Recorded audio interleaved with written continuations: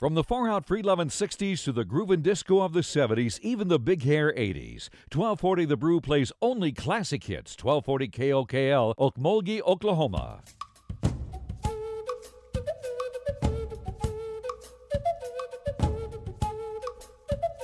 SJ, welcome to Mvskoke Radio, your weekly source for tribal and community news, interesting guests and discussions, plus a local events calendar.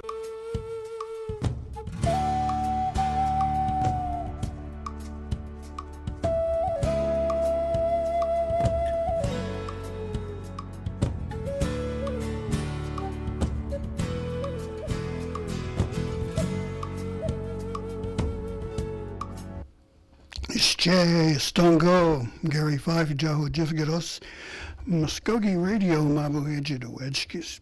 Welcome to our program on this beautiful Okmulgee morning here. Got a few things lined up for you we'll be sharing. We've got a brand new addition to the economic community, artistic community of downtown Okmulgee. The Red Stick Gallery had its grand opening last week. We'll be speaking with Chris Azbill, wearing several hats there, about the gallery. What does it mean to Creek Nation, to its artists, and to the downtown community, and the changes that are going on down there. In the second part of that interview, we will be actually talking to one of my kinfolk, Sandy Fife-Wilson. She is known for her gorgeous textile work, her weavings, belts, and bags, just beautiful. And what does it mean for a gallery like this to open up in Okmulgee and provide another opportunity? We'll be speaking with her, and then later on in our program, our good old buddy Darren DeLong will be showing up, and he's bringing along an artist we've actually heard before, George Alexander, to talk about some of the work he's doing these days, and we'll catch up on that. With any luck, maybe we'll get Chris to drop back by and give us an update on the splash pad. A hugely popular item when it opened up, with little kids just having a great time. And we're hoping to see it sprinkling water again before the festival starts. So we'll find out, what's the story there. But first of all, let's start off with our recorded interview done last week at the Red Stick Gallery with Mr. Chris Azbill and later on Sandy Fife-Wilson. First question then, is this a tribal enterprise? Yes, it would be a tribal enterprise, and basically the idea is to, long term, is when we have our visitor center open on the north side of the council house, we wanted to have a gift shop in that. So we wanted to get the gift shop going early and get our feet wet, and when that gets ready to open, we'll be ready to go. So it's kind of a coordinated effort then? It is. And the Red Stick Gallery has been around Okmulgee for years and years and years. It was originally inside the council house when the CIMA ran the council house, so the name itself everybody knows, very familiar with it, and people are extremely excited about having the Red Stick Gallery back. Well, let's pause there at the name for a second. That's very imposing, Red Stick. Most of us familiar somewhat with Mvskoke history know what Red Stick means to us as a people. Can you kind of let me know why that name was chosen? The name was chosen, I guess, a long time ago to bring about, to honor Creek heritage and the idea of Red Stick, being a war, and we in more modern times we chose it because of the historical nature of it, and also the familiarity of the name itself. And CIMA, we've had a story past with CIMA, which newly became the Creek Council House Museum Association, but they did a lot of good for the council house, and people, recognize the Red Stick Art Gallery from being inside the council house for all those years, so that's one of the reasons we brought it back. But, just that cultural identity with Red Stick and the Mvskoke Creek Nation goes on from eons. Well, that identity is, I think, important for the tribe's presence in Okmulgee. It's a visible reminder that the tribe is here, its culture is on display and is working here. You're also a member of the city council, is that correct? Right. All right, now, in wearing those hats, Why is this gallery, its presence, so important down here on what is the main square of Okmulgee? Sure. So if you look at the location of the Red Stick Gallery, it's actually in close confines with Okmulgee Main Street. I'm actually the president of Main Street, and I went to the Main Street board and gave them a proposal that we lease this part from them for a nominal amount, which include all bills paid, and it helped their bottom line, but also added to their overall mission of bringing people into downtown Okmulgee.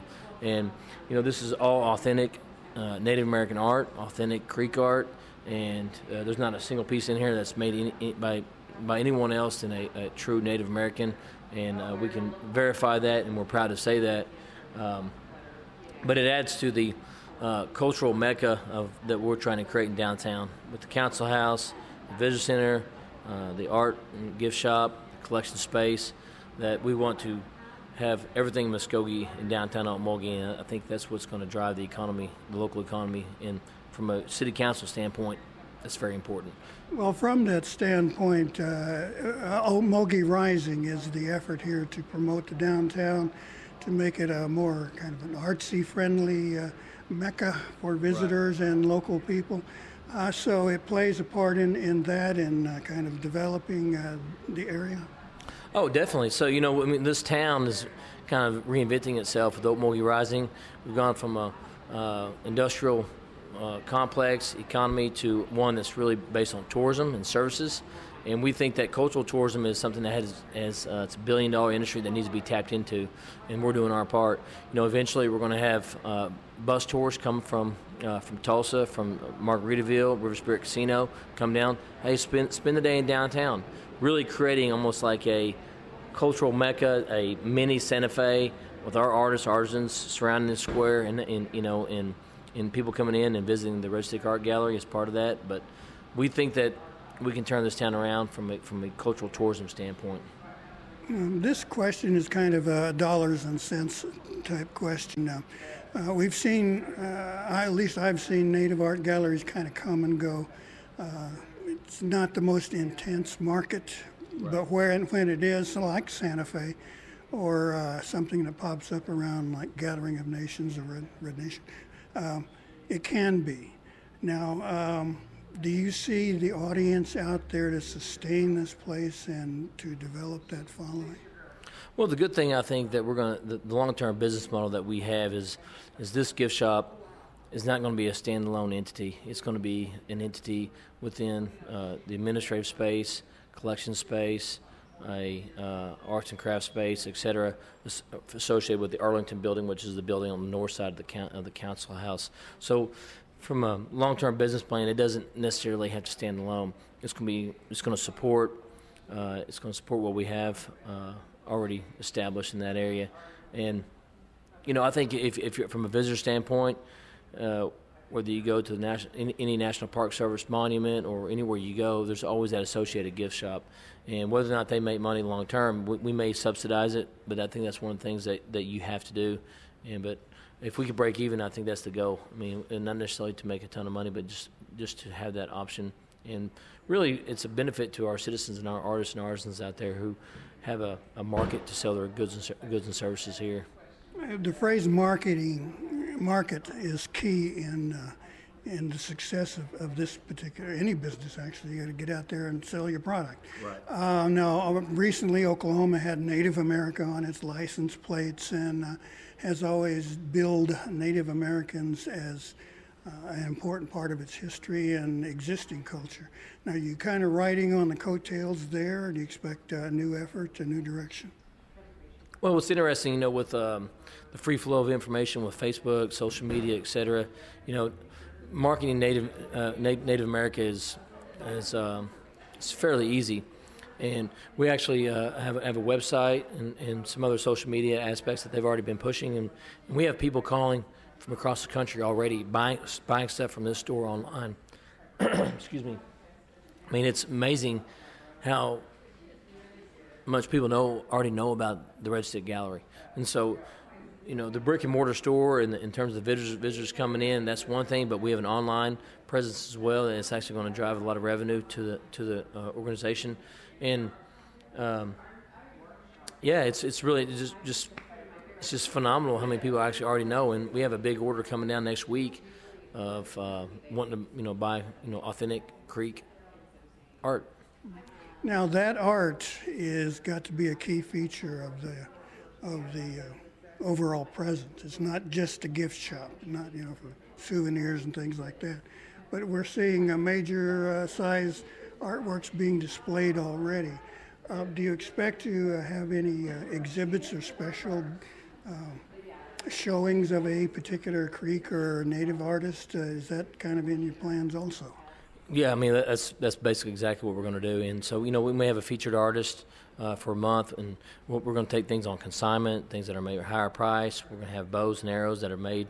We're going to have actually have artists that may come in, and you can meet the artists, and they can show you some of their skilled work, whether it's basket making or finger weaving or bow making, whatever it is. We're going to have a continual programmatic efforts so that we encourage people to come downtown and meet those folks and really get an idea of maybe touch part of their own personal art, ability to do art. There's a lot of people out there that are scared to try, and so I think we have these renowned artists that can encourage people, particularly the youth. So they have a lot of programmatic efforts that you're going to see coming down the pipe here in downtown Okmulgee. Well, what about some of those other artists who aren't so well known, kind of a home-baked version or a mom-and-pop kind of operation? People who do stuff like in their living rooms or their garage, and perhaps not the huge, vast inventories, but enough to perhaps pay some bills and things like that. Are they going to have a place here? Definitely. All artists and artisans are people that maybe have a hobby and they develop into, maybe don't necessarily have to develop into a commercial enterprise. So we have people here that just make a few items, but they're really, really good and they're authentic, and they're proven to be true Native American art. And so if you're sitting at home and you're wondering, I wonder if I'm good enough, or if they would like to have my quality work in the Red Stick Gallery, come on down. Bring your art. Bring some pictures. If you want to actually bring the pieces that you have, bring it in. We can either put it on consignment, or we may buy it from you, and we'll take a look at it. But there's no one out there that we're going to preclude from having access to the Red Stick Gallery.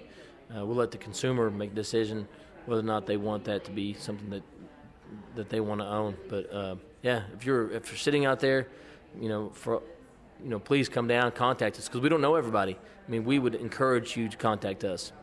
Now, the gallery, the word itself gives you kind of a presence of some class, shall we call it. It's not just your everyday little souvenir junkie stand. Will that kind of thing,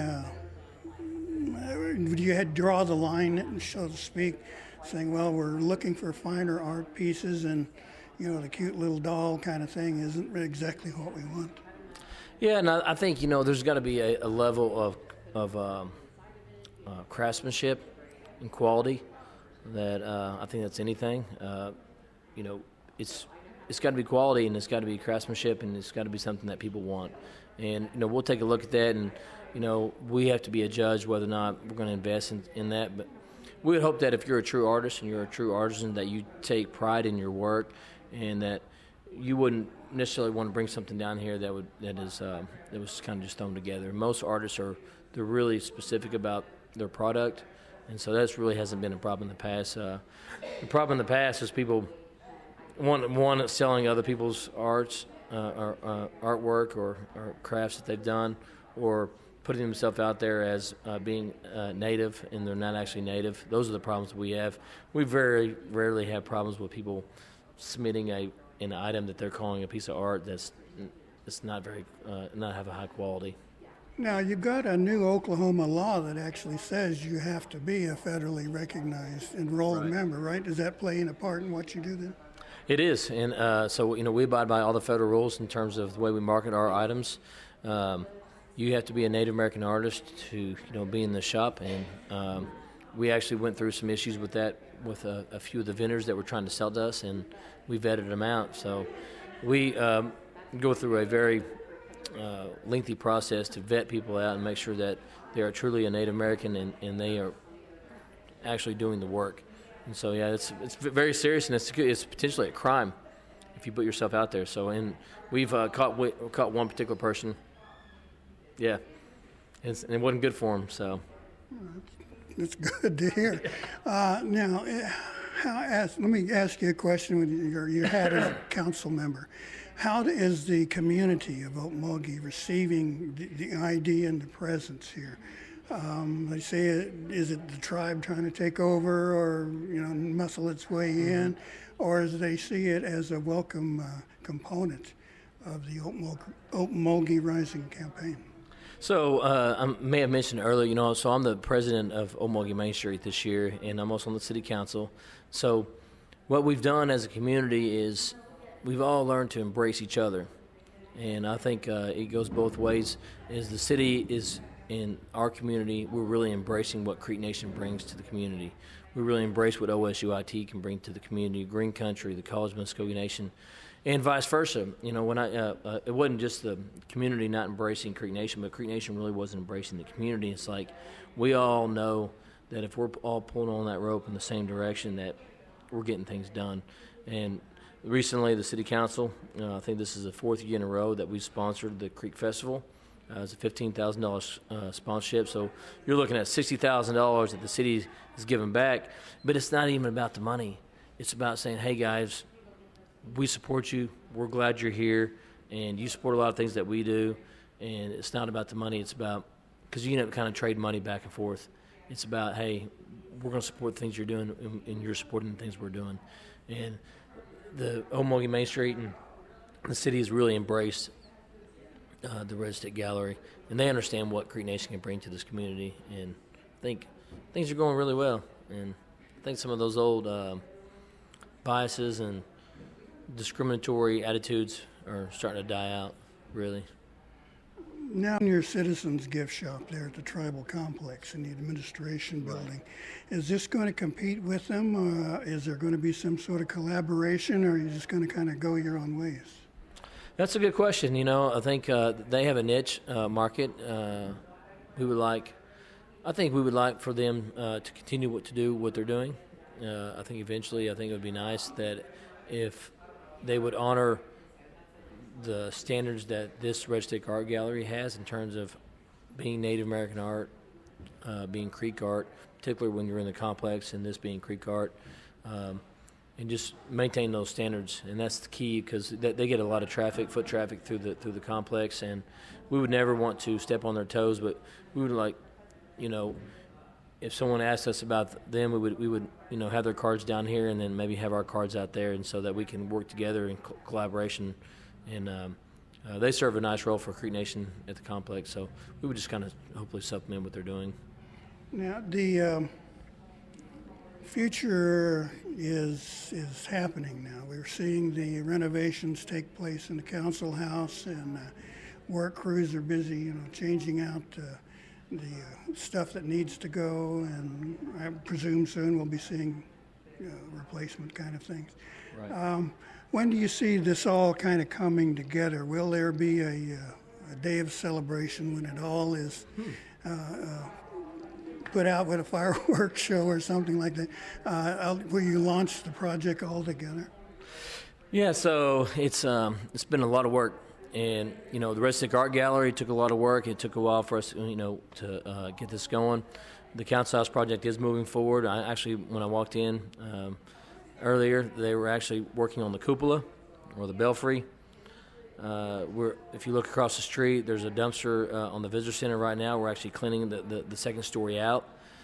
The architectural renderings are being produced right now, so it's all coming together. And we're waiting on the status of our NEH grant to do the programmatic development on the inside of the council house. So,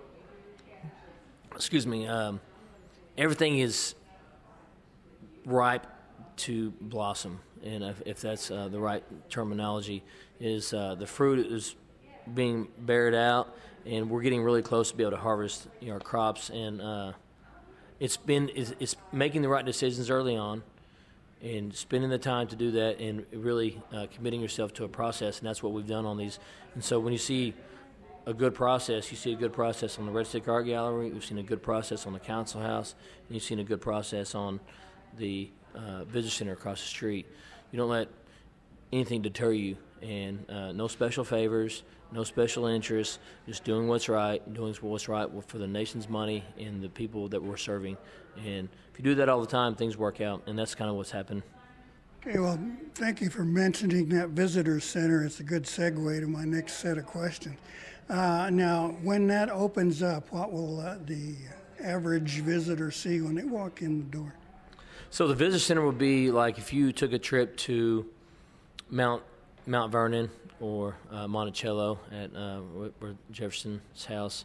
So you're going to go in. You're going to see you'll see examples of collections. So it'll serve multiple purposes: collection space, gift shop, visitor center, and also administrative offices for the staff, and also have a outdoor space on top of the building for special events and fundraising initiatives that the tribe may have.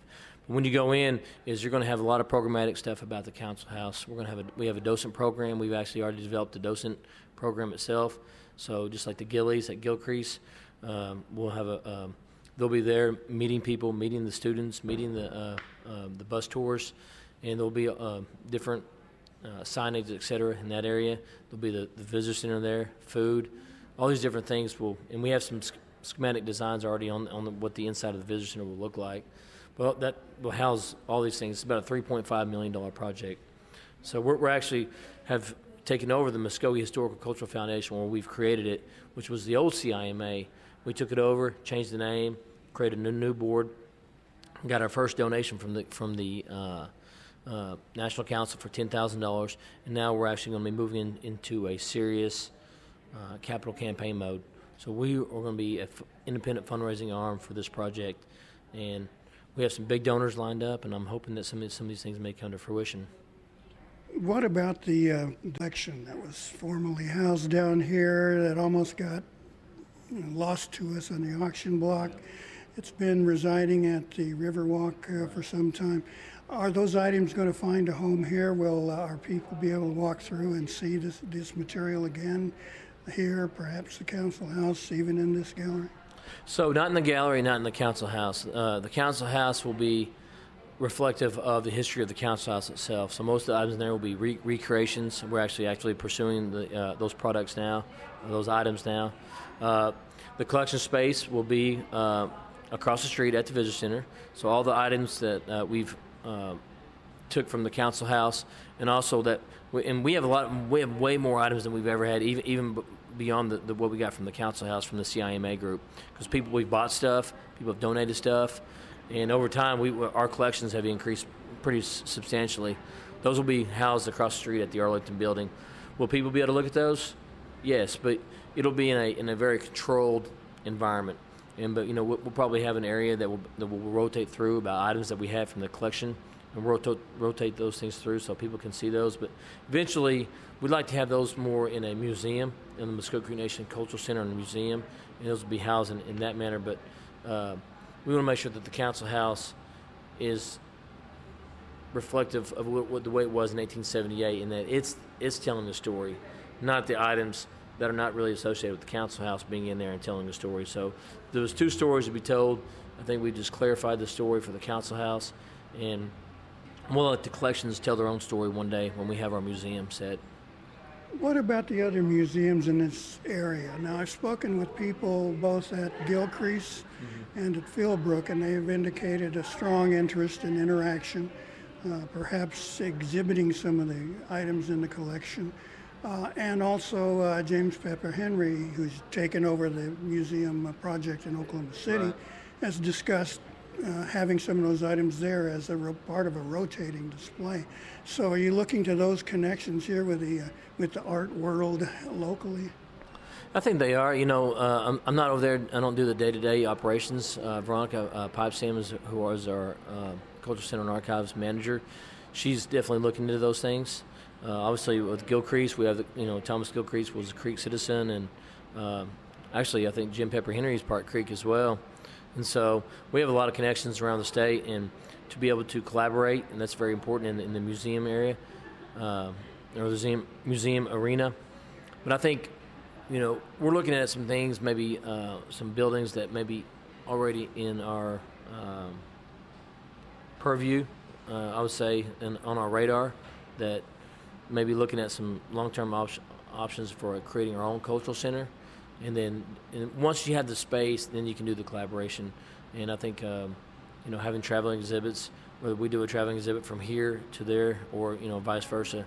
But we're taking those steps now. And I think Veronica's done an excellent job creating that collection management policy, creating that space at Riverwalk that's preserving the items, and then collaborating, going to all the conferences, going to all the seminars, giving papers, giving presentations on what's going on with Creek Nation. So we are at the table now. We're at the forefront of what's going on. We just don't have the structure itself to house our collection from a museum standpoint, but I think we got some things coming down the pipe that may help with that. I think just having our artwork out there for the public to see and see the variety and see the number of Creek artists there are, the Mvskoke Creeks, and there's a wide variety of art, and a lot of them are traditional arts, like there's Seminole patchwork, finger weaving, and we have some shell carving, some pottery, creek baskets, just a wide variety of items for sale here. And the good thing is, too, that they're really good with the commissions, not bad. It's better than most places. But, and they're friendly. They're nice. It's just local, right here by the council house, so that when they get the council house finished and you're visiting that, or downtown or anything, you can come and see the artwork. And it's your own tribe, too. Yes, that's good, because we've needed this for a while with mainly Creek or Creek descendants art. Instead of, you don't see a lot of turquoise or jewelry like that. One of the phrases you used to kind of looked at the finances here as an opportunity for you to make some sales and things like that. Right now, I know it's barely got the door open, but do you think this could be a good investment for you, so to speak, in time and whatever financial relations you work out with them? I think it'll be worth your time and make you some money? Yes, I believe so. For some of us who don't have websites, it's really good, because they can look on the Red Stick Gallery website and see your artwork, and they will contact you. And I think it's really good, because there are a lot of artists out there. I know there's another gallery in Henrietta that handles only Indian artists, and that is full, and people coming all the time. But there's it's a little smaller shop, but it has a lot of items. How do you feel when you've got this kind of Mvskoke presence here in the middle of Okmulgee?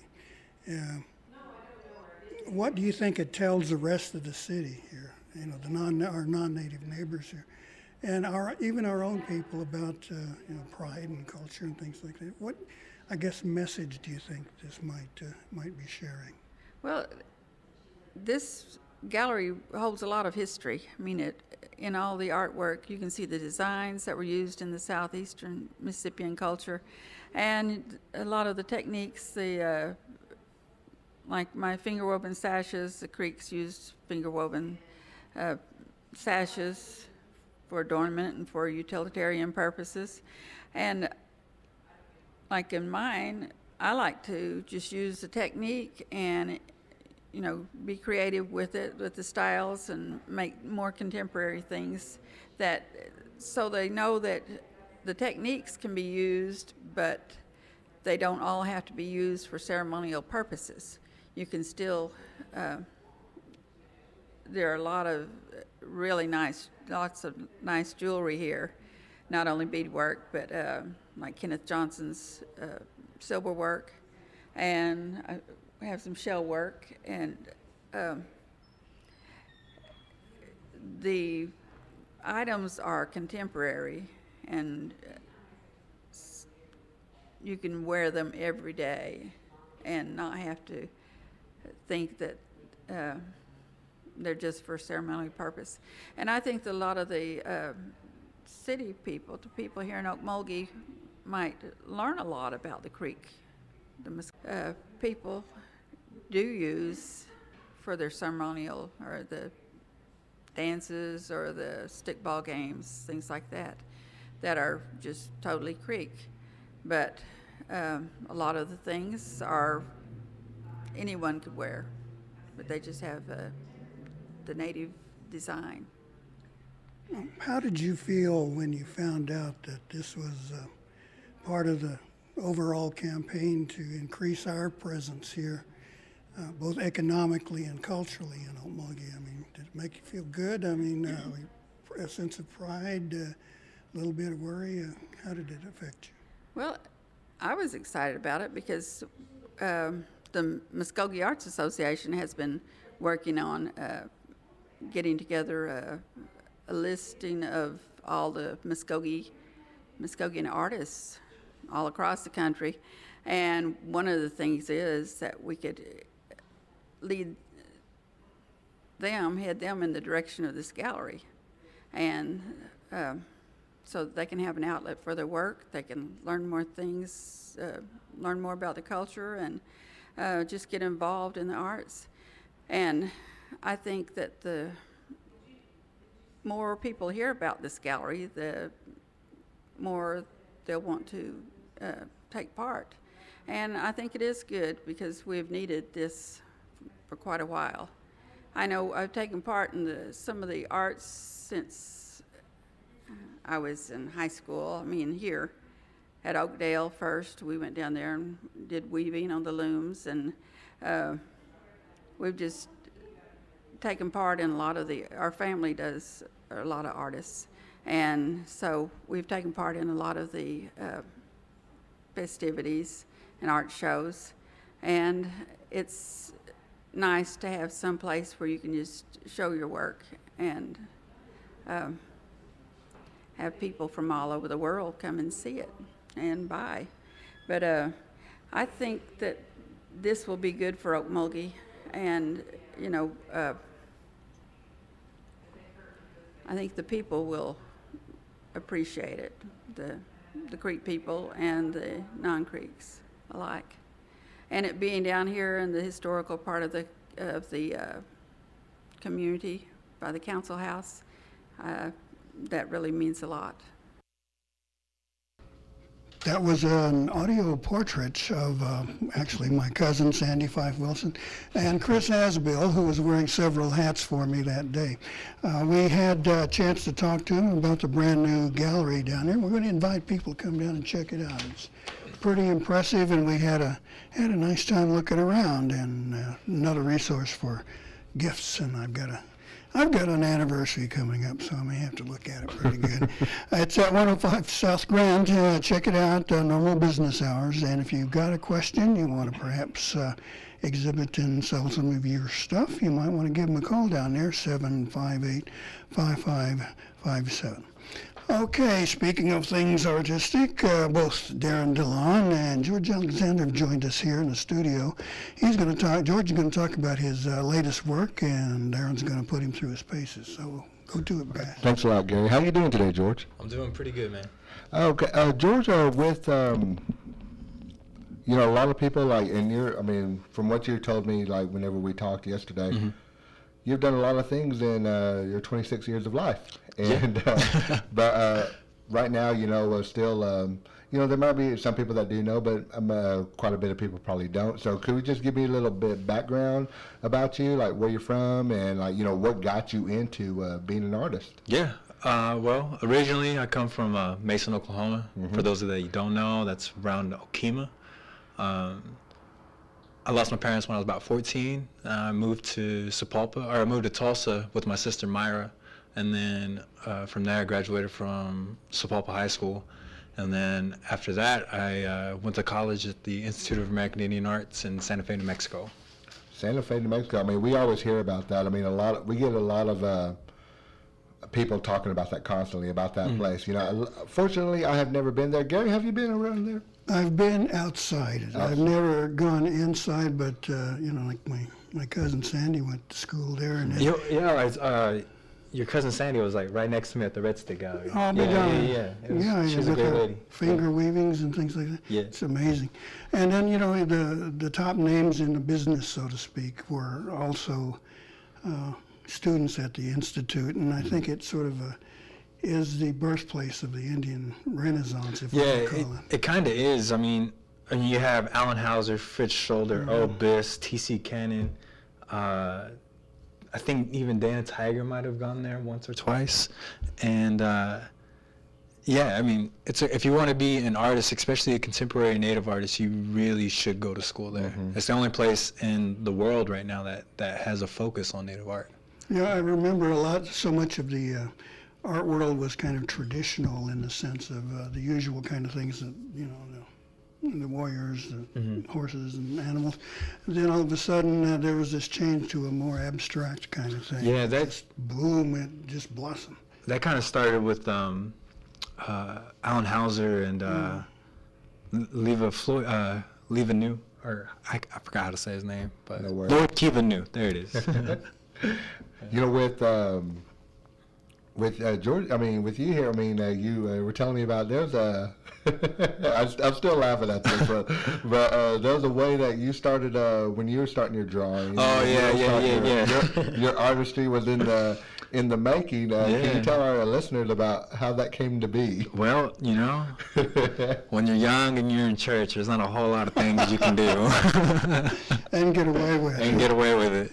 So me and my buddy Sante, we used to draw on the church hymns. We used to draw Dragon Ball Z characters, graffiti, all sorts of crazy things. Whatever popped in our head, that's pretty much what's in those hymnals. We're going to keep the name of that church out of it right now. Oh, okay. The pastor and all the deacons searching those Baptist hymnals right now that they listen to. Well, they're probably worth money now. Yeah.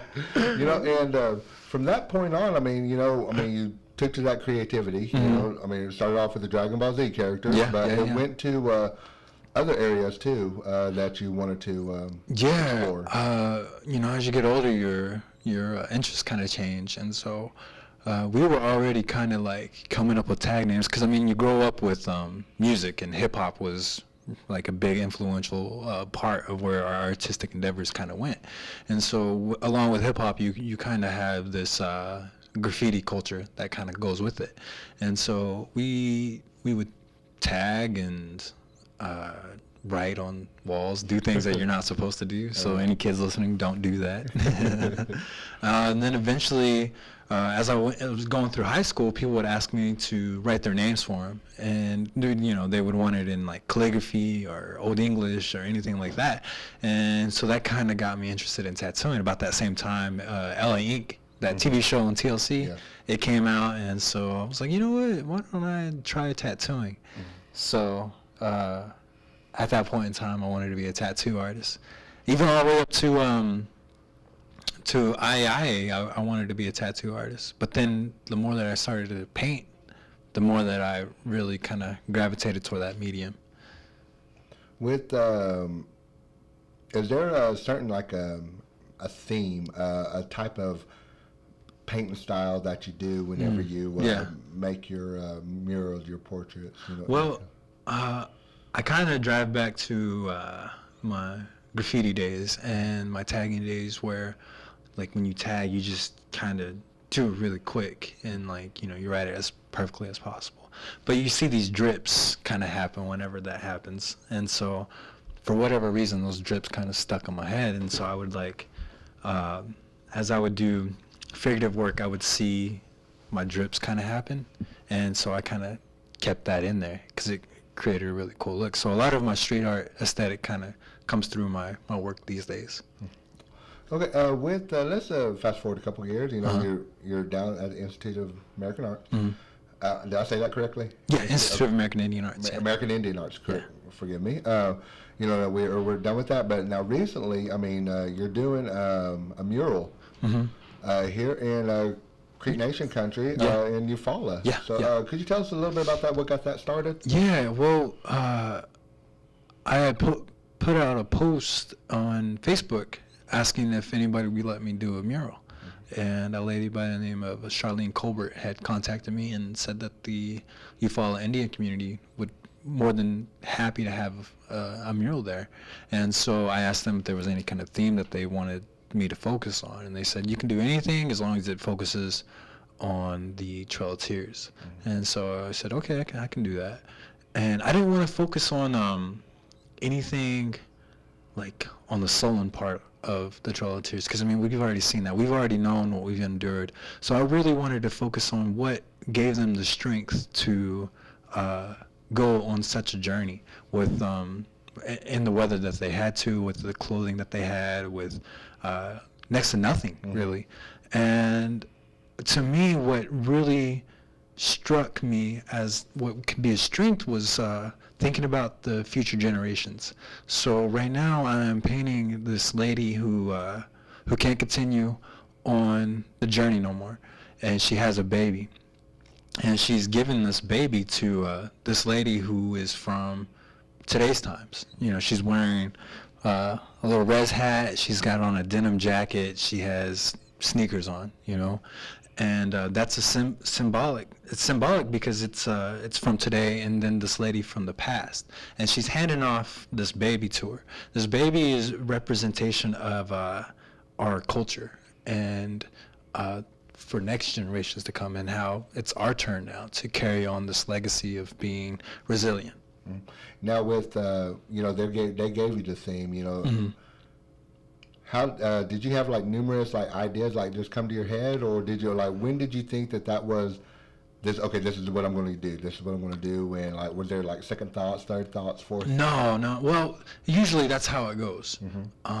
But for this particular idea, I've kind of wanted to do this idea for a really long time. I just didn't have the space to do it at, or the right place. And so whenever Eufaula had asked me to do it, I knew exactly this was the idea that I wanted to go with. All right.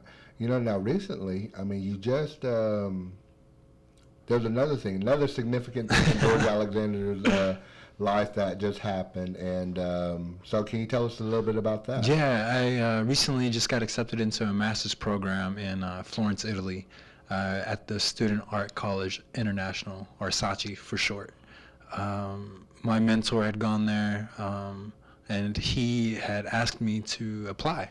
And so I filled out the application. He paid for the application fee, and I thought I was going to wait for a really long time before I heard back, but a couple weeks or so, I got an interview with somebody, and then the interview it only took like 10 minutes, but then because of the connection, it took like an hour. So I'm thinking, there's no way that I'm going to get in because this interview sucks.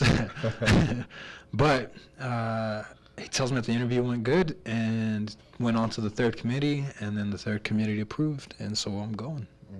That's pretty amazing to hear, because we hear, I mean, I was doing my little lookup on that. I mean, it's very prestigious. I mean, and above all else, I mean, that is, what do they call it? It's the Renaissance. Yeah. It's like the it's the birth. The Mecca. Yeah, it's the Mecca. It really is. Florence is an interesting town because it's sort of like a melting pot for very many different cultures. So that had a big play on the Renaissance. What the Renaissance basically is, and the reason why I want to go there is because they were capable of taking out a certain subject material while keeping it in there by focusing just on human beings. And with my paintings, I focus on the philosophy of egalitarianism, which is basically what that means is that we're all human, and that we're the ones that kind of put these labels upon ourselves. Like, you know, we're the ones that call people white. We're the ones that call people black. We call ourselves Native Americans. But really, we really, our culture are those things. But we are and as a person, as a thing, we're human beings. And if we were to kind of break down those barriers, then I feel that we can share our culture more easily. And by sharing cultures, you can mix things together and make things more interesting. And you know, if we stop labeling ourselves, the universe isn't going to stop working. You know, I use the astronaut as a symbol for that. And when the astronaut looks at the Earth, he sees no border, he sees no religion, he sees no government. He doesn't see any of that. He just sees the Earth, and that's what we are. We're all one thing. And whenever he looks behind him, the astronaut, he sees the universe, and it puts into perspective of how tiny our problems here on Earth really are. You know, we're fighting amongst ourselves when really we should be working together. Exactly. I know a lot of people will be agreeing with what you're saying. I guess now the next thing to get going on is like what, student visa? I mean, man, that's student visa. That is a huge headache. But don't let that stop you. It's just a headache. You know, you can continue. Take some Tylenol. You'll be all right.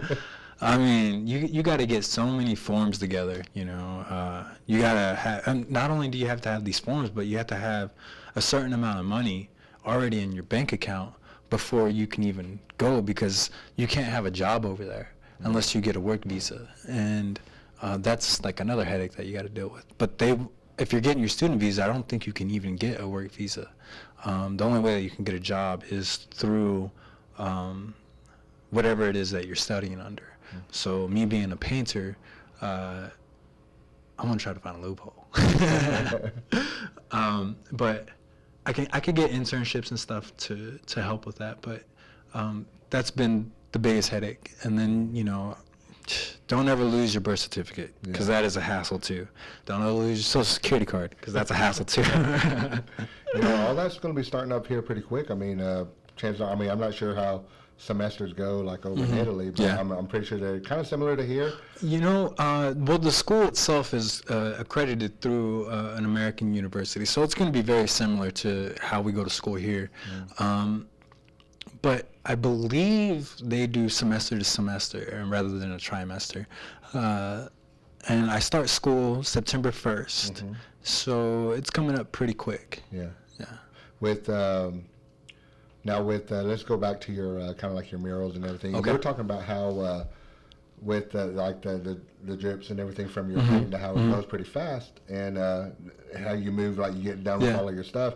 With this mural, like, is that taking a while to get finished, or is it's taking a little longer than I thought, but it shouldn't be no problem. I like to stay busy anyway. If I, you know, idle, what is that saying? Like, idle hands lead to the devil's time, or something like that.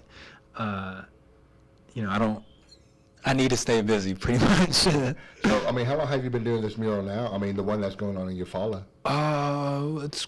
Tomorrow will be on a week, but what's keeping me is I have to keep coming back up here, which is not a problem. You know, it gives me a break, and I need those breaks. Like, for instance, I was at the Red Stick Gallery. I was very honored that they had asked me to do something there, and now I'm doing this interview, and tonight I have a sewing class, and I'm not going to miss my sewing class. So, I mean, that just kind of rolls into my next question. I mean, I know you're talking about painting, you're tagging, being a tattoo artist, you know, Dragon Ball Z, and now sewing. I mean, sewing, is there like is it just to broaden the mind, or? Yeah, well, you know, if I guess you'd say I have ADD when it comes to artistic endeavors.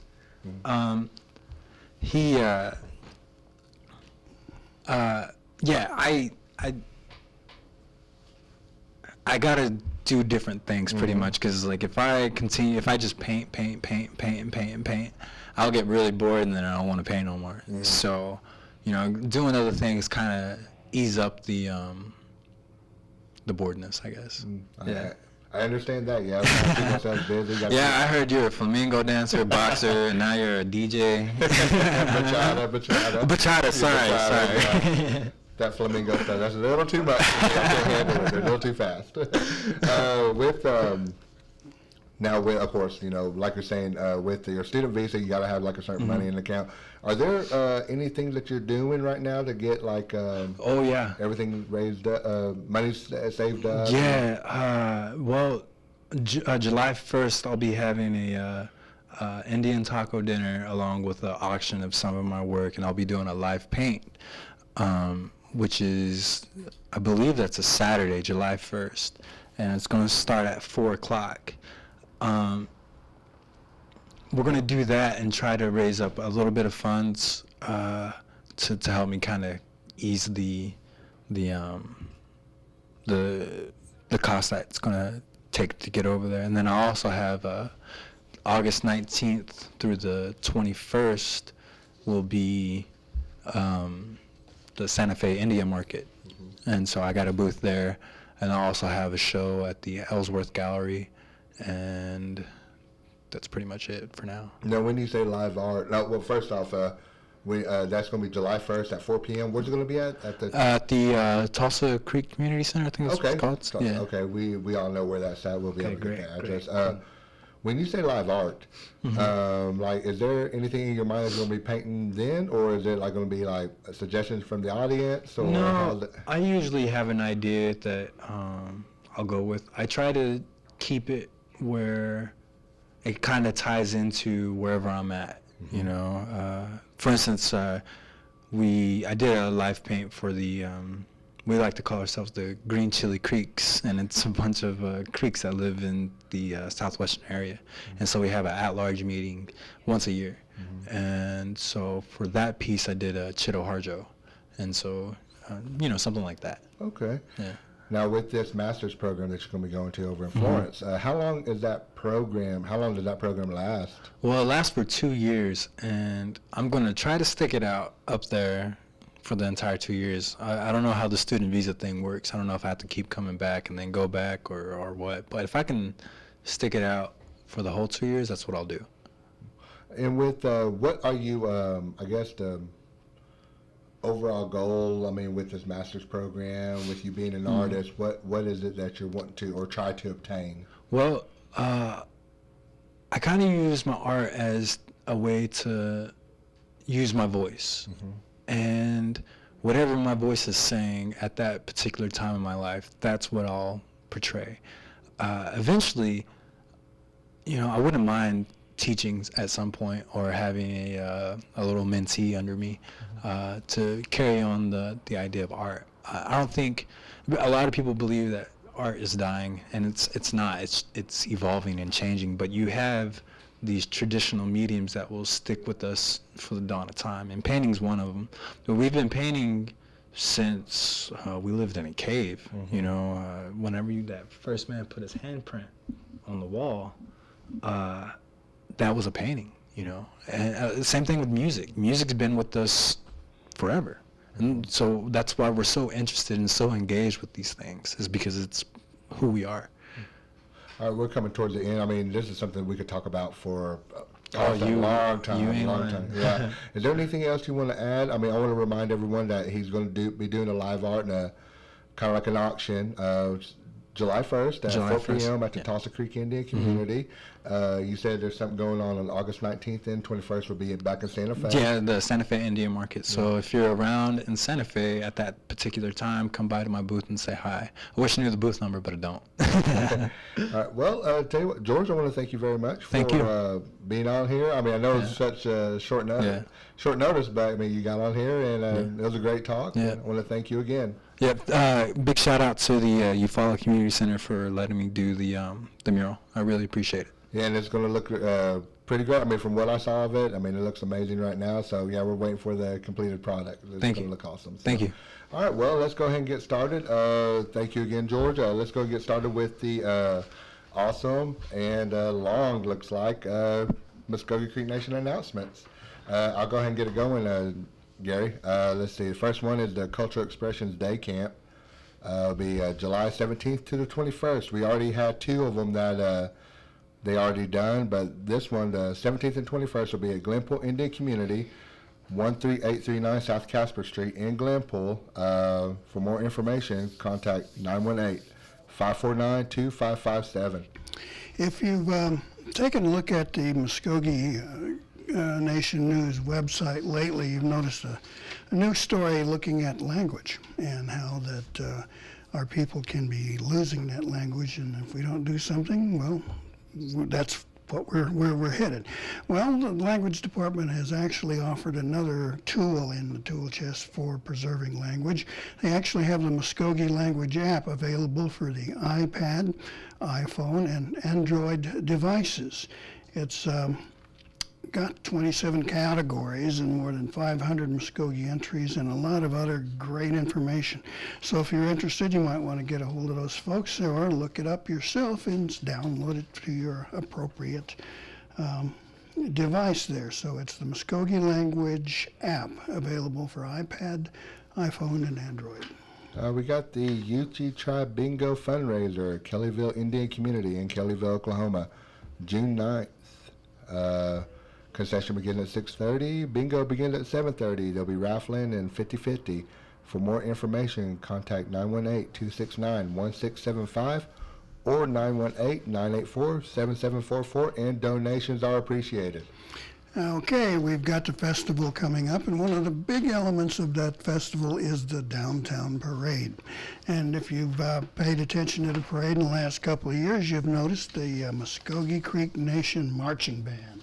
The pride of the Mvskoke Nation is recruiting band members still. Age does not matter as long as you can play an instrument and have had experience in a marching band. So if you're interested in that, you want to get a hold of Melinda Deeringwater, 918-549-2522. And they're also seeking entries for the parade to be held in downtown Okmulgee. That's on Saturday, June 24th. Call the same number if you're interested in marching in the parade or the marching band. Question, will Gary Fife break out the Star Wars to march in the parade again? No. The want to know. Sadly, Gary Fife has actually sold those uniforms. Oh, no. Yeah, well, no, I got to admit, during the festival parade, that was like the hottest thing you could wear. Yeah, they say snow trooper, but you don't feel the cold. No, not at all. Next up, the Earth Day event has been rescheduled for June 16th since the original date was canceled due to rain. So on June 16th, our registration will begin at 12 p.m. at the College of Mvskoke Creek Nation, followed by the cleanup.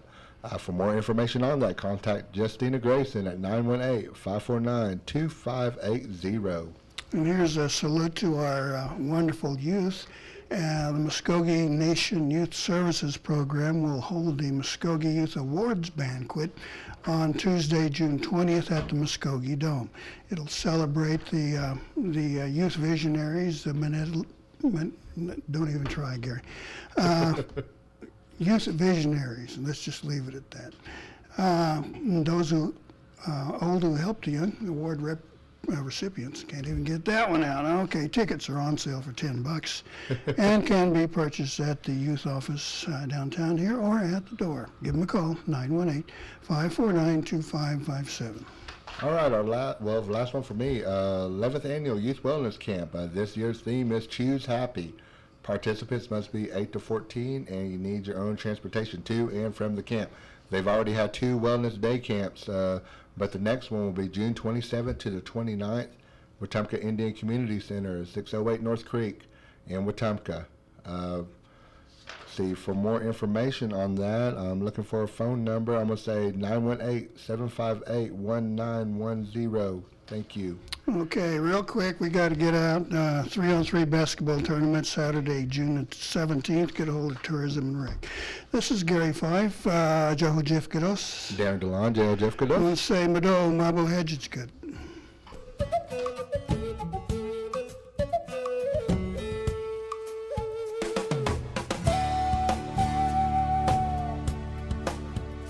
You've been listening to Mvskoke Radio. Join us again next week for more local, tribal, and community news and updates. But